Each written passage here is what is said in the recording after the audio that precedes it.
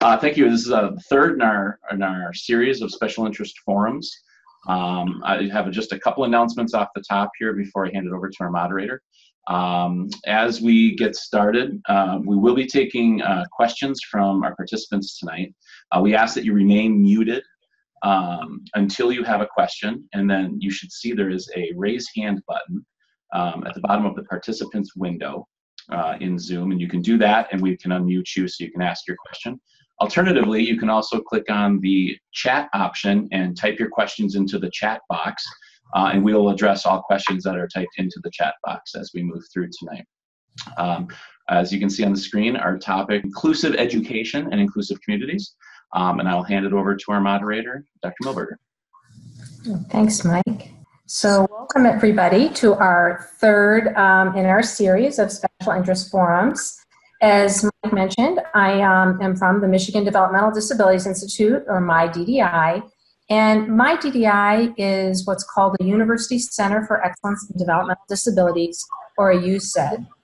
And we are part of a national network of university centers. So in every state and territory, there's at least one UCED. So for the state of Michigan, the UCED is housed at Wayne State University. And UCEDs are federally mandated through the Developmental Disabilities Act and funded through the U.S. Department of Health and Human Services.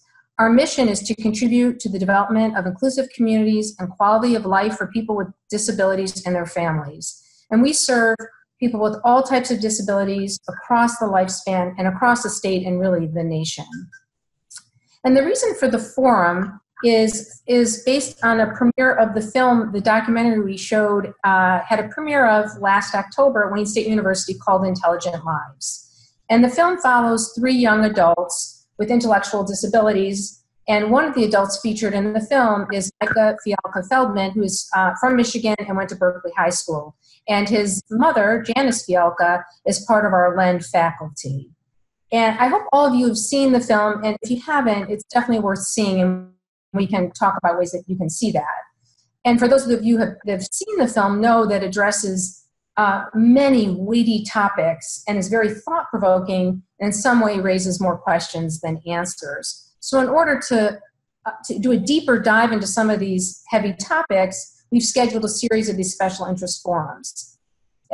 So this is the third in our series. The first 2 forums on intelligence testing and circles of support are available on our on the MI-DDI website.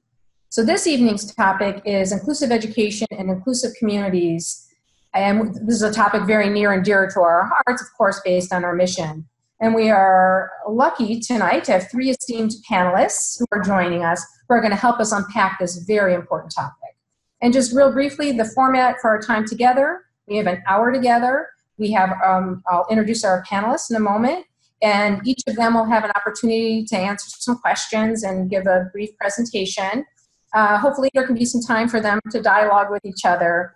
We'll share some resources with you and save a brief time at the end for you, for those of you listening in, to ask questions. And our panelists have agreed that if we don't have enough time, if there are a lot of questions and we don't have enough time to get to them all, you can write them into the chat section. You can email the questions, and we'll make sure those questions get posted, and the answers to those questions also get posted on our website.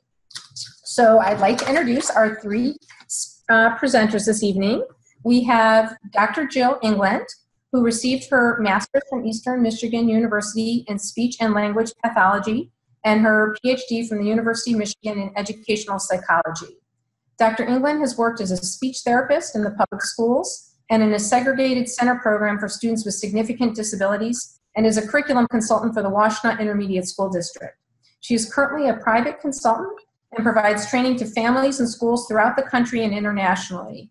Her areas of expertise include collaborative teaching, classroom-based related services, positive behavioral support, instructional strategies and accommodations, universal design and differentiated instruction, and including students with challenging educational needs. So we have got the expert here on inclusive education. I'm very thrilled about that. We also have with us Abby Loy, who is a 26-year-old student attending Washtenaw Community College and is pursuing a career in childcare. She started her education, her formal education in Montessori school, and has attended only regular education classes in the public school system. At Brighton High School, she earned her varsity letter as a member of the chorus and a clarinetist in the marching and wind symphony bands. Abby serves her community by giving presentations on Down syndrome to educators, physicians, civic organizations, and decision makers across the state. She also works at First Steps Preschool and the Head Start program in Brighton. And Abby also is one of the, MI-DDI has a series of videos called Possibilities, and Abby is one of the stars in one of our videos. We'll give you the link to that. But that's a great way to get to know more about Abby, because there's a lot to know about you, Abby. And also, for those of you that were at the premiere of Intelligent Lives, Abby was one of our panelists following in the discussion that we had after the film. So welcome, Abby, and happy you're here. And we also have with us Luann Loy, who has worked with her husband, Mike, there's Luann, to ensure a quality education for all three of their children. In the early 1990s, they co-founded the Inclusive Education Network of Livingston County. Luann is a graduate of the first class of Michigan's Partners in Policymaking, serves as a member of DDI's Community Advisory Council, and is the president of the Livingston Educational Service Agency's Board of Education. So welcome, presenters. And I'd like to start with you, Dr. England. And I would like to see if you could share with us what are the benefits of inclusion in regular classrooms and in the community, and who benefits? And Jill, Dr. England, you're on. There you go. Mm-hmm. Oh, I'm back and I'm good. I thought I had frozen up there. Glad the technical. Okay.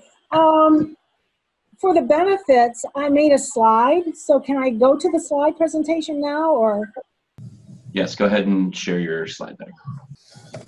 I knew that was one of the questions. So what I did was I put together a little slide presentation, and I'll try to do it relatively quickly. But I divided it into the benefits because I knew you were going to ask me about those, and the supports that make an inclusion successful, accommodations, and planning. So there's a few slides on each one, but the benefits I put into this slide. And I think we have a handout that's available, the Inclusive Education Research and Practice from Maryland Coalition for Inclusive Education. Do you have that can be sent to participants? Yes. Yeah, okay. It's excellent. It's a little bit old. It's 2010, but it really goes over these same things, and it's very well written and has all the references. So one of the benefits of inclusive education is the opportunities to model and learn from peers.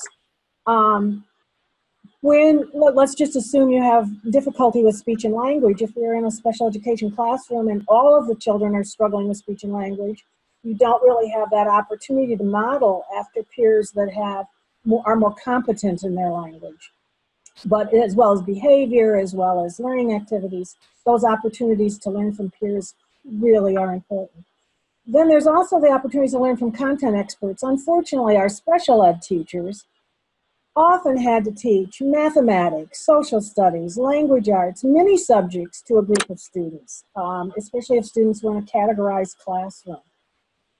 When we do inclusion, then the students are out in the regular classrooms with the support from the special ed teachers, and they're learning from the content experts. So clearly, they're going to have better achievement if they're getting math taught by math teachers that specialize in math, or history teachers that specialize in history. There's also higher expectations of the teachers for students with disabilities, increased achievement for students with and without disabilities, and we'll see a couple of examples of that on the slides. Increased graduation rates, particularly for students with learning disabilities. More and more of them are graduating from high school than before with regular diplomas. Improved behavior. Of course, increased participation in community, work, leisure time, and living based on their activities. And I'll bet Abby has a lot of things to share about that particular benefit. And increased positive attitudes by families, teachers, and students with and without disabilities. I've done research in a couple of school districts where we've interviewed families afterwards, and teachers and students, and 100% of them are in favor of inclusive education if done correctly, if done with supports. Then there's also the development of long-term friendships. Those of you that saw the movie Intelligent Lives saw lots of examples of real friendships that lasted long-term based on being included in the regular education settings. And then this one's important to administrators, that the cost of inclusive education is about the same as running the segregated program. This is not a hugely expensive project. However, if they continue to try and run parallel programs, of course, you know, it's going to be more expensive. They need to move their resources over. So anyway, those are my short list of benefits. And did you want me to just go on with the effective practices, Sharon? Yes, please. Okay. So I divided these into just those 3 topics, but clearly one of the most important things is having support in the classroom. Otherwise, we just have dumping children into regular ed rooms, and we know that doesn't work. One of the models is to have a special ed teacher go into the general education classroom and co-teach. And they can do that a variety of ways. They can teach the class, they can work with small groups, they can do individual support, they can provide materials and accommodations for the general education teacher to use in the class. And I'll show you a couple examples of this. This is out in New Mexico, and we have two teachers in the room. And I like this slide because it's actually the special ed teacher that's at the board presenting the lesson to the students. And this is really important because when the special ed teachers move into co-teaching and inclusion, they do not just want to be sitting in the back of the room or in charge of behavior control in the classroom. They want to be teachers still. And so by going into the classroom and having an equal role in the teaching, it's made it a really exciting thing for the special ed teachers to do. This is just another example. This is middle school co-teaching, and this shows you a little bit of why there would be a benefit here, why there would be higher achievement for all the students. These are one special ed teacher, one general ed teacher, and all they've done is divide the class into 2 groups. They're teaching exactly the same content. It's a literature class, and they're teaching about a literature piece they've read. So it's the same lesson, but each of the groups, the children get more chances to participate, they get more questions answered, they get more individual attention. It's called parallel teaching. And this is one of my favorites. This is also out in New Mexico, and this is an Algebra 1 class. And on the left side of the screen is the gentleman that's the teacher. And on the right side is the co-teacher who's helped students in the classroom and works with small groups. And here's one of the exciting things. After the first year of moving the students with learning disabilities out of the segregated math class into the regular education Algebra 1 class, all of the students with disabilities passed the Algebra 1 class. In addition, the teacher told me that for the first time, all of his students passed this class. Before, he always had a couple of students that failed Algebra 1. By having that co-teacher in there, that co-teacher helped all the students. So it was just more help for everybody. The other exciting part is the kids with learning disabilities, the young adults with learning disabilities. He had never had anybody with a learning disability asked to take Algebra 2, and this time 2 or 3 of the students wanted to move on in math and take a higher level math class. And then the other group of people that go into classes besides the special ed teachers are the speech therapists, the occupational therapist, occasionally the physical therapist. And in this case, this is a speech therapist, and you can see him teaching the whole group here in this preschool program. But he also sits down and works with groups in the classroom, and he models for the teachers and the assistants in there the strategies he's using to help the students with their speech and language so that they can carry that on the rest of the day. We have many speech therapists around the country that are going into classrooms now rather than pulling children out. And then there's paraprofessional support. This is Bradley Butler, and he had a paraprofessional most of his years through school.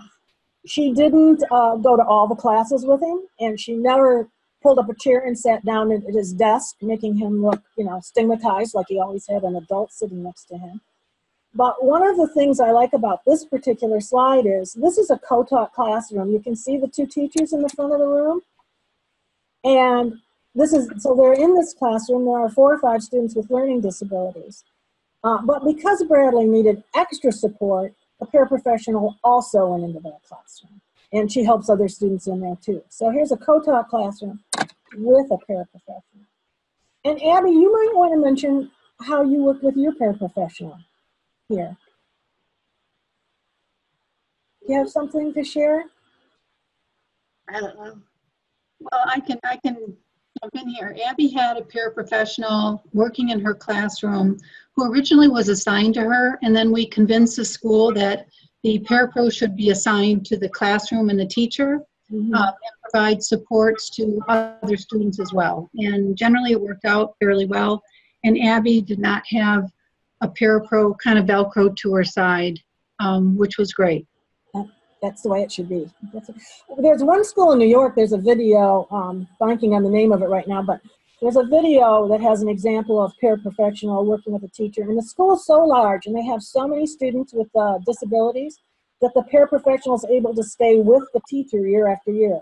So a new child with a challenging need comes into the classroom, and that child moves on to the next grade level, but the parapro stays with the teacher. It's really a unique model and works out very well. So, but mostly we don't have that many resources, so often parapros kind of follow along with the student. Then there's another model, besides the co-teaching. There are many students, particularly kids with learning disabilities, and more mild impairments, that don't really need a co-teacher or a paraprofessional, but they just need consultation to the team and maybe materials preparation. And this particular example comes from the United Arab Emirates, where I spent like 7 or 8 years working. And this is the visually impaired consultant, who of course worked one-on-one with Ozma to learn to read and write Braille. We have some fantastic equipment now that you can write a story and it prints it out in Braille and it prints it out in English for the teacher to read, as you can see that example on there. And of course it would print it in English or Arabic over there, but this teacher used English. So anyway, she first worked with Ozma to learn to read and write Braille. Then she went right into the classroom and still worked with Ozma in first grade. She's using her Perkins Braille there. She'll move on to a computer eventually, but she was using the Perkins Braille right there. So there's the consultant in the classroom. But by second grade, Ozma actually was in the classroom independently. She didn't need a parapro. And again, I kind of like this classroom because I always hear from people how, oh, there's too many children in the classroom. We never could make inclusion work. The teacher will have too much to do. Look at the size of this classroom. Look how many children are in this room. And Ozma is very successfully included in here without another adult in the room, without co-teaching and without a paraprofessional or a consultant.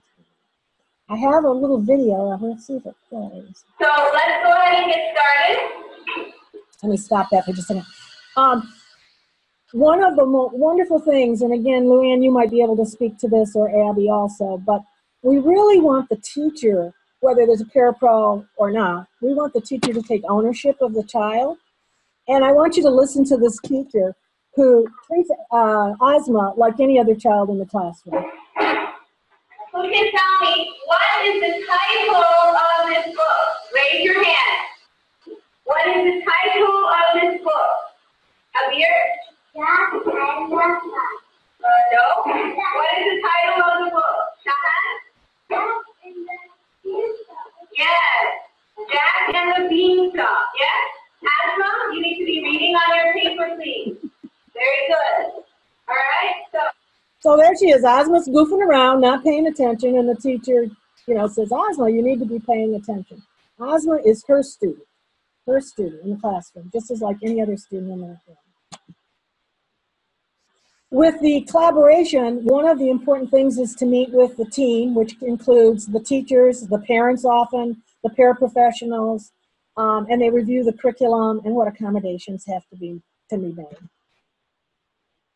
And of course, last week we had wonderful presentations on Circle of Friends and natural supports, and these are just some of the examples from kids that I have worked with and schools that I have worked with. But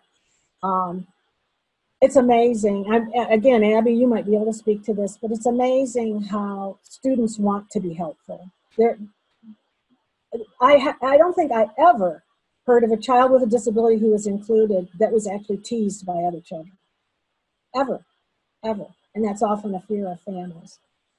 it usually works out exactly like you see in these pictures. The children are very supportive and helpful. Families, of course, are the other critical support, and technology today has just been amazing. Now you get communications home, parents get communications home on emails and on iPads, and so they're able to keep up to date very easily with what's going on in the classroom with the student, which is really important. I wanted to plug this one program that focuses on families. It's by Gerald Mahoney and James McDonald, and it's called Responsive Teaching. And it's a program particularly for young children, but it focuses on training parents how to help support their children and develop skills. And it works on pivotal behaviors that the children need to learn in order to learn, rather than teaching them discrete skills like how to produce R, or how a vocabulary, or colors, or those kinds of discrete skills. And the research on this program is fantastic. It's just really wonderful about how superior it is to some of our existing preschool programs or pull-out speech programs and those sorts of things. So I just wanted to plug that in. Abby, did you want to make any comments on the support? Sorry. I saw you and your mom talking there.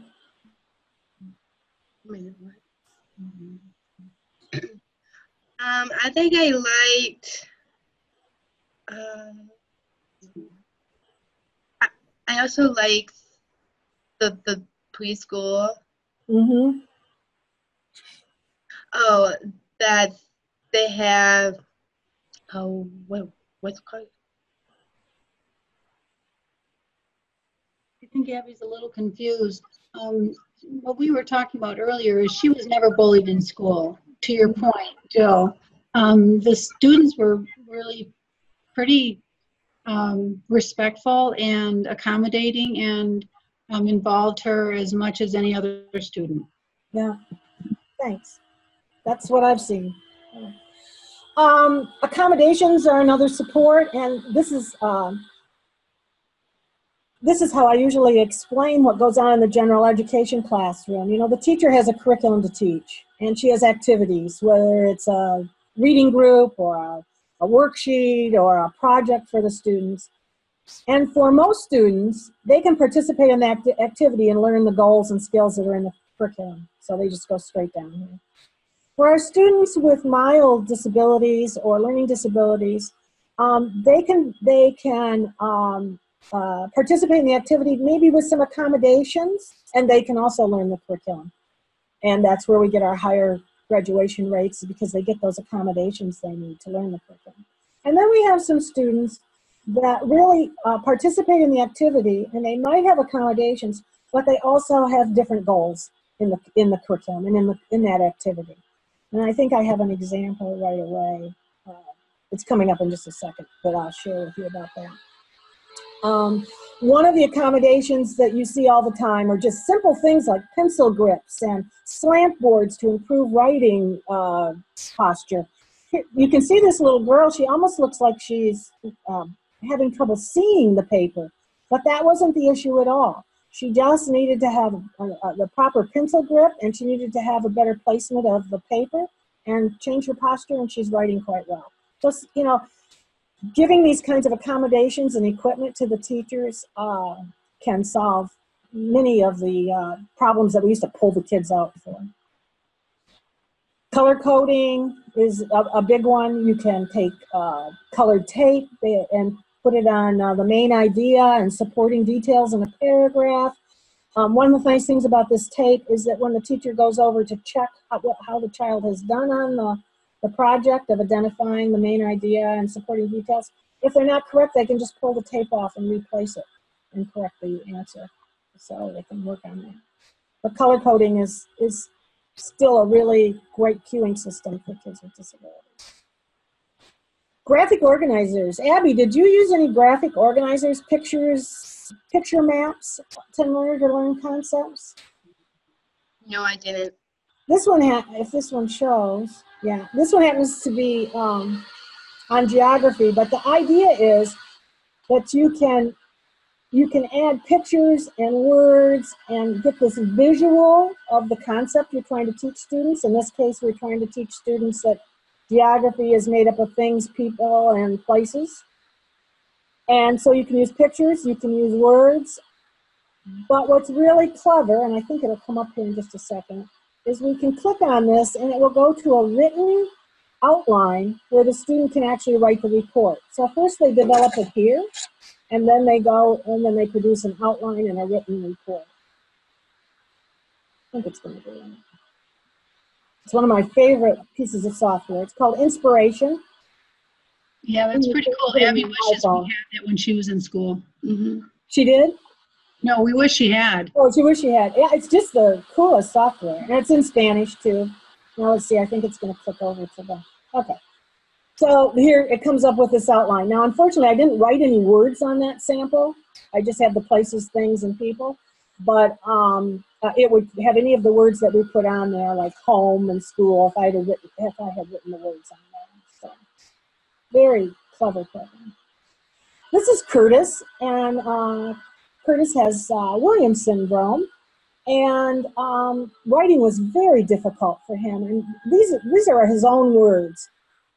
He was, and this is an example, he was saying, writing is so hard for me, and making changes takes so long. I can't even erase what I want to, and sometimes when I try to read it again, I'm not even sure what it says. So here was Curtis working for years and years and years on improving his handwriting, when really what he needed was a word processor, a text-to-speech word processor. And as soon as he got that, he could do all his work in his classroom. That doesn't happen as much anymore because people are so into technology, but there still is that feeling sometimes that kids need to learn to write the words rather than just start out typing them. So very good split. This is another piece of software that's fantastic. This is called Clicker 7 software. And this one happens to be an Arabic example, but it's a talking word processor. So whatever I would type into it, it would talk. And you can make programs with it. So in this case, I have to choose which verb I want. The boy is painting, swimming, or jumping, whatever it says in there back there. So I just click on it and I can create the sentence. So that's kind of a program for kids. But it also is a talking word processor. It's also in Spanish, and here's another little learning activity. And every classroom should have the Clicker software. Every classroom. The special ed teachers can make so many programs on this for the kids to target their particular goals. Another software that's really important for support is this Boardmaker software. It makes all of the pictures and graphics that are used on communication boards and learning materials. And this is my example of having a different goal for a child. This is Josh. Josh has autism. It's kind of clear to see because he doesn't want his shoes on, and he has his fingers in his ears in the gym class. So he's pretty identifiable as a kid with autism there. In class, because he's not at grade level, he's not learning all the things in the curriculum that the other students are learning. When they're working on weather, he was learning on concepts like hot and cold. So here he is sorting pictures of cold things and hot things and putting them on a board. One of the things about kids with autism is they really like that tactile feeling of pulling the Velcro off and putting the Velcro on. And so these kinds of learning activities are great for them. Boardmaker is also used to make visual cues for independence for students. So you'll see these cues in homes and in schools. You know, what do I do first in the morning? How do I set the table? How do I get ready for the bus? How do I pack my book bag? All sorts of sequences to remind kids of the activities they're supposed to do so they can be independent. A lot of people,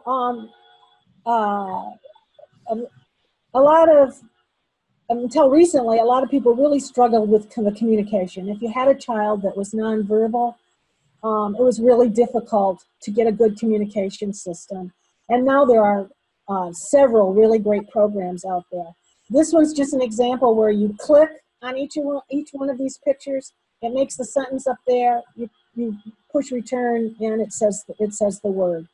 And you can, and it has different programs. So I can have this page up in the classroom where when the teacher says,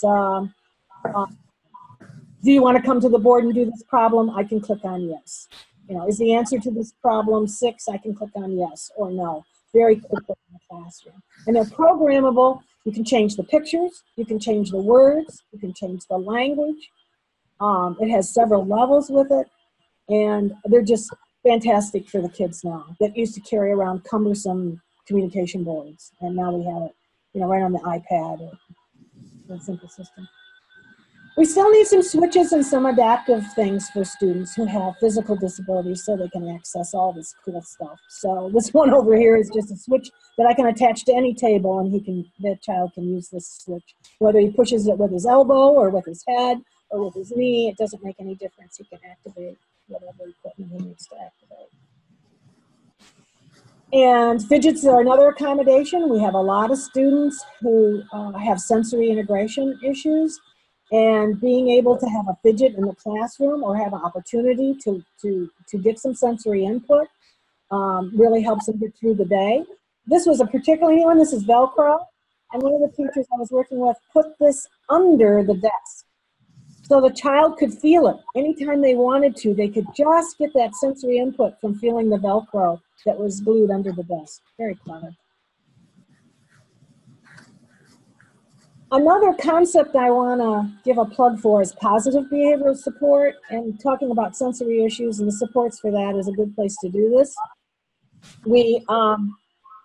In positive behavioral support, we don't look at rewarding children for the behavior that we would like them to have or punish them. What we do is we look at why is that behavior happening and what supports do we need to put in to help that student. So let's look at these tennis balls up here.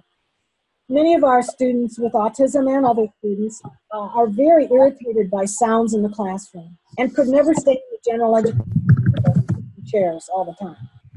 Rather than giving the child little check marks for every half hour he tolerates being in this noisy classroom, rather than doing that, we make the accommodation of saying, let's eliminate the noise. Let's eliminate the noise.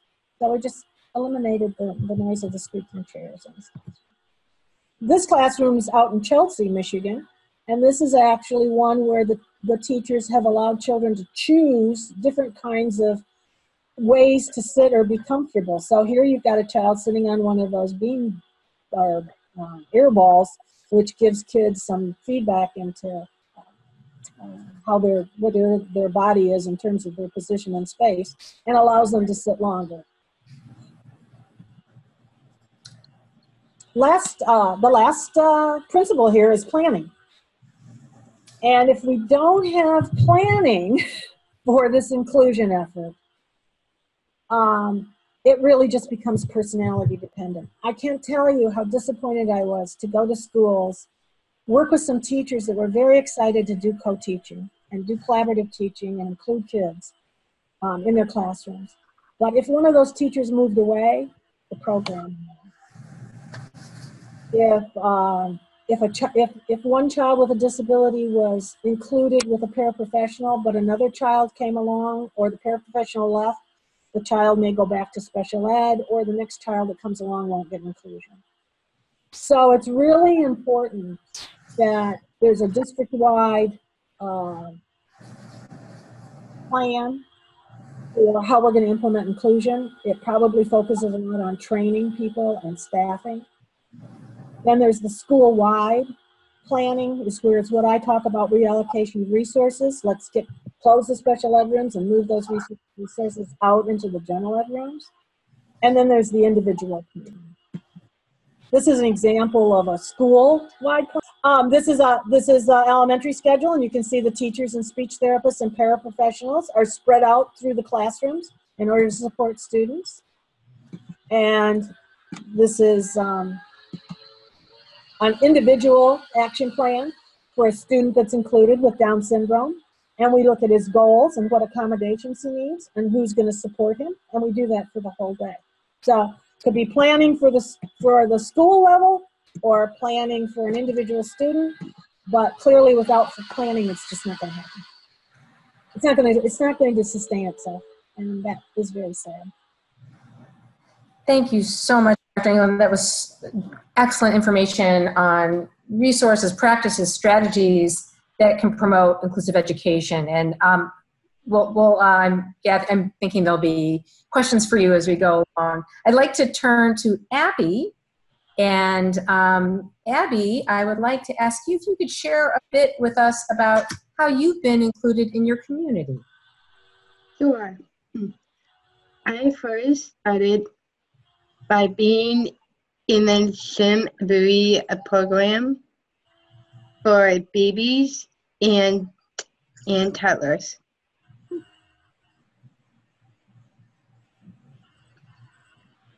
After that, I went to the Montessori school. My parents made sure I was in regular education classes. I joined a ballet troupe and finished in a Girl Scouts. We had a pool at the club where I took lessons and was on the swim team. When I was 10, I started taking dance lessons. I started learning to play clarinet in 6th grade. In high school, I was in band and choir. I took classes for shadow care in Brighton. I take dance classes and perform at Washington Community College. Wow, Abby, you are one busy gal. Yes, I am. And you're also a very modest person. And Mike, I don't know, do you have the slide showing all of the, there it is. Abby, you do so much volunteer work. And I just wanted to highlight that. I don't know, Mike, if we can keep it on this slide for a moment without having it move forward. But Sure. Abby, you, and Dr. England, when you were talking about being helpful, you know, that, I mean, Abby, you give back to your community so much. And just throughout your life, you've been involved in many different volunteer activities, the Humane Society, Food Bank, Safety Town. You're a counselor, or junior counselor. I'm not sure about the Appalachia Service Project, but, and then this part I do know very well, is you give presentations on Down syndrome. And you are part of our faculty in our LEND program. And each year in our LEND program, you have given a lecture, a presentation to our trainees that I know that is considered one of the highlights of the program. So thank you for giving back as much, you know, probably much more than you got, but we thank you. Luann, I wanted to ask you a question in terms of just what efforts you went through to get Abby included in the regular classroom and in other aspects of the community. Okay, thanks. Well, first we became familiar with the law. Abby was born in 1990, and MI-DDI and ADA were pretty new concepts at that time. And we also became familiar with people who were advocates for individuals with disabilities, including Jill. It's hard to believe we've known each other 28 years. My husband and I we viewed Abby through the lens of, if she didn't have a disability, what would we do? And we did our best to help Abby become her most able self by augmenting her formal education with school tutors and community-based activities.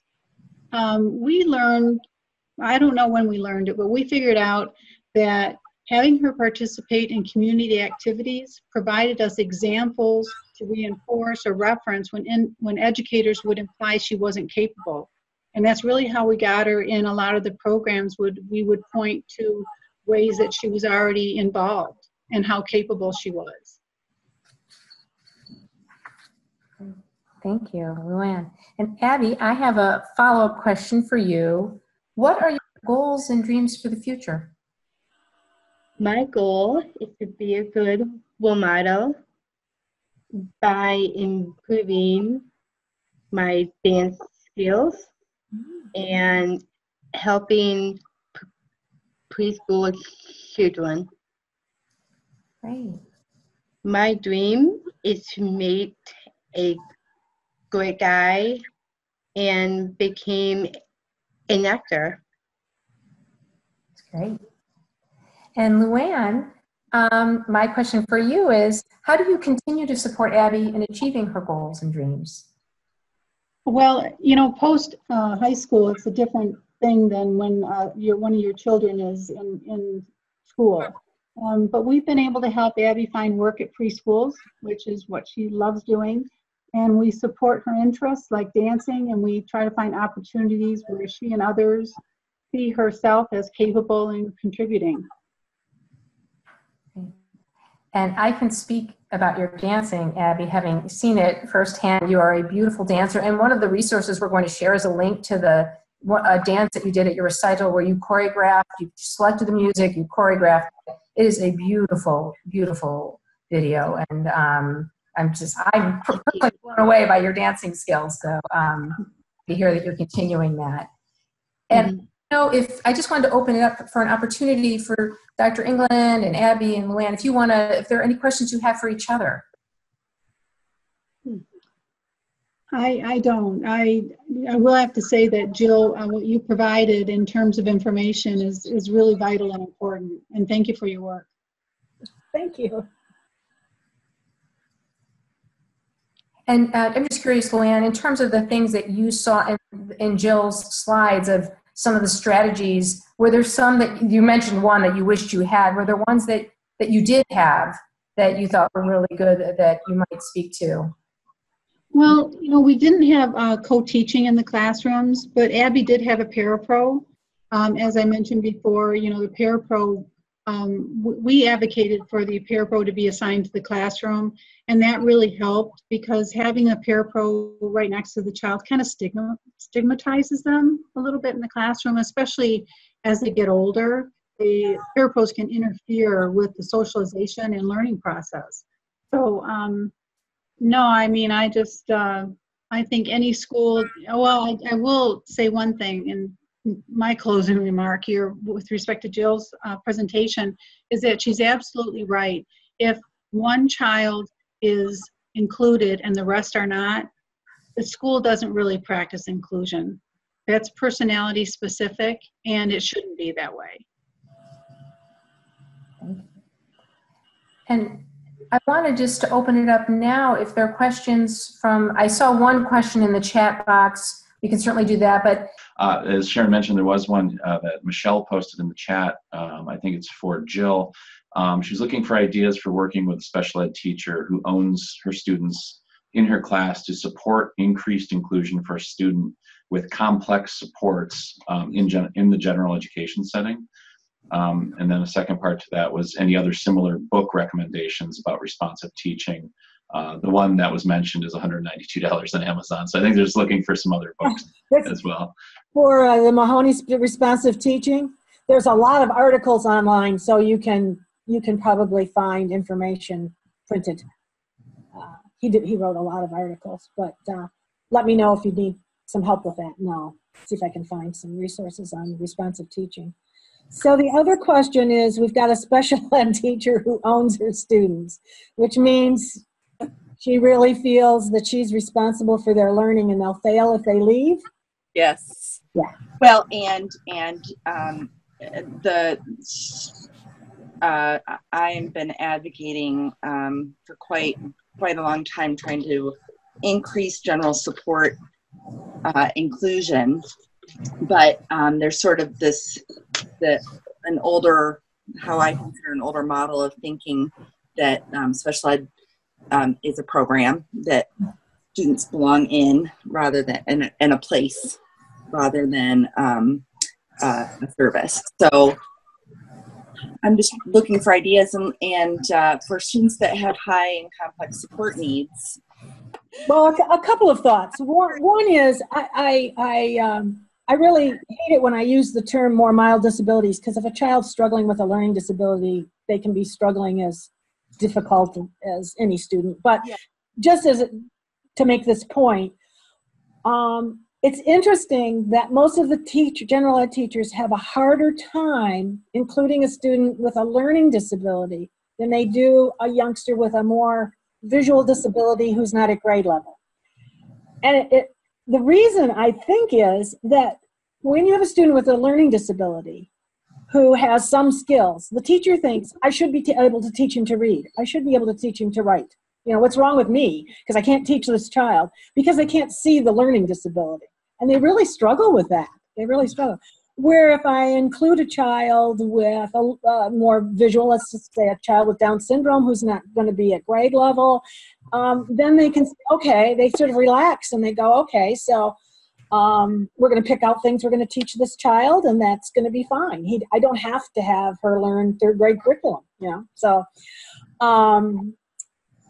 but in terms of the teacher ownership, you've got to ask the school to send that person and a group of people or a team to places to visit to see how it's done. They have to get it. They have to talk with their peers, and they have to actually see how it works. Then if they're still resistant, I had up in Bay City, one of the first teachers we worked with, a special ed teacher, who ended up then supporting in the regular classroom, and her classroom got closed. One day she was walking down the hall, and two of her former students were behind, or at least one of her former students was behind her. And the friend said to the student, why don't you go in that room anymore like you used to? And the kid said, I don't need special education anymore. Now the special ed teacher was walking in front, so she actually started to cry. They don't need me anymore. Which of course wasn't true at all, because she was in the regular ed classrooms helping the students.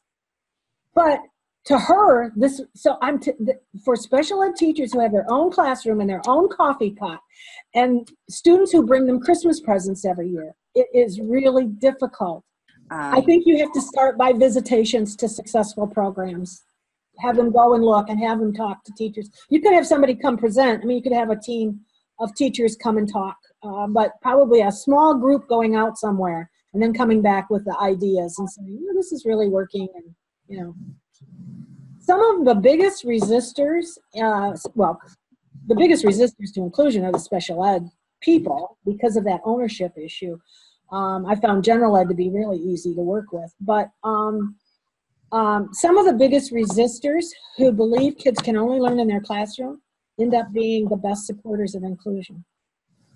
It's really interesting. They're so convinced it won't work, but if they give it a shot, then they're just as convinced it will work. Yeah. So, but I would start with visits. I would talk to your principal or your director actually, and say, let's get some visits and find out how people are making this work.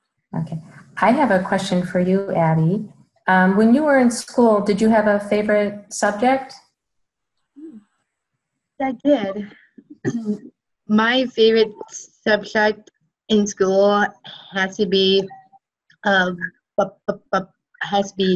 bio archery and band. Me too. Two of these. And another question.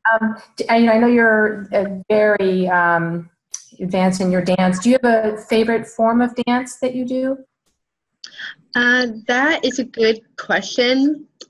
I also like a ballet, a modern, and probably some hip hop. Cool. Great. And you mentioned that you're taking a jazz dance class, your first one, correct? Yes, I am. Mm-hmm. Great. It's exciting. Any other questions before we, and Jill, I didn't mean to cut you off before. Was there anything that did you feel like you were able to get your key points across?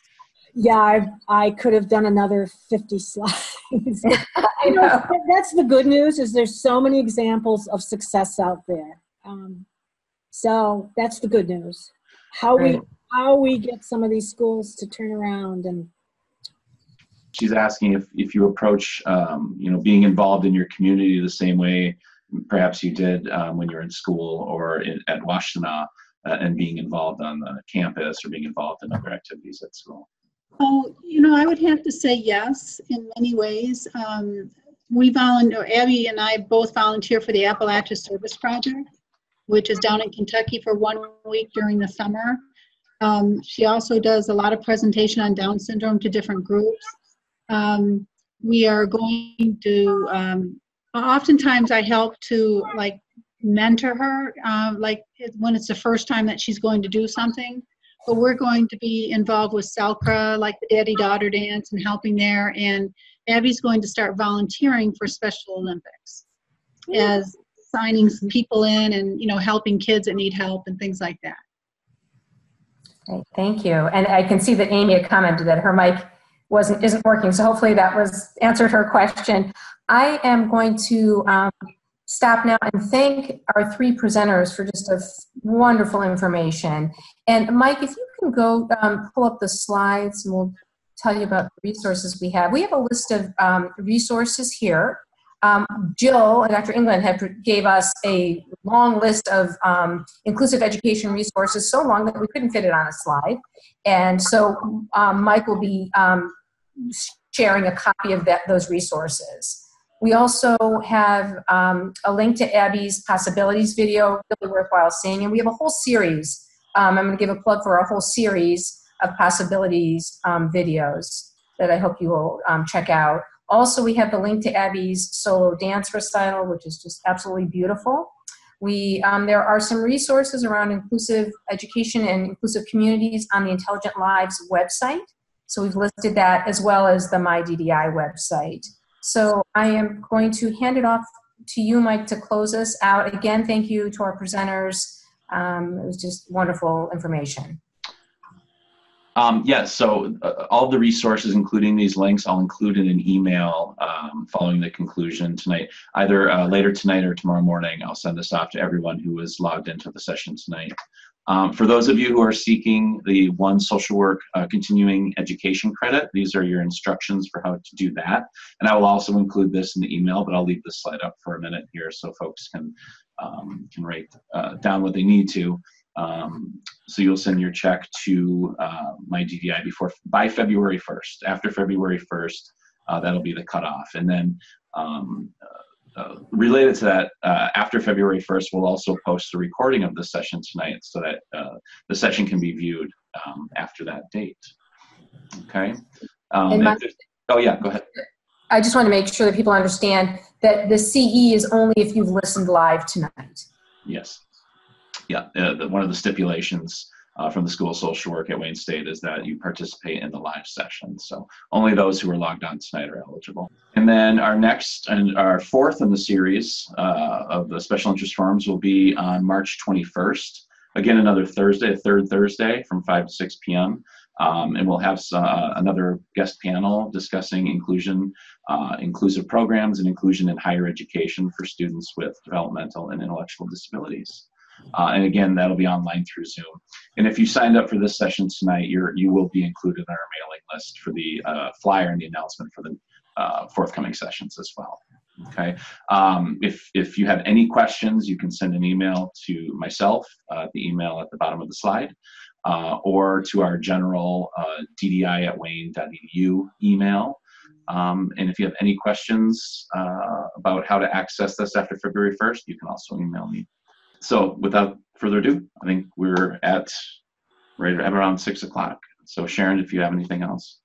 No, just thank you everyone for joining us. We hope to see you on March 21st for our next forum. Thank you again to our speakers, and have a nice evening.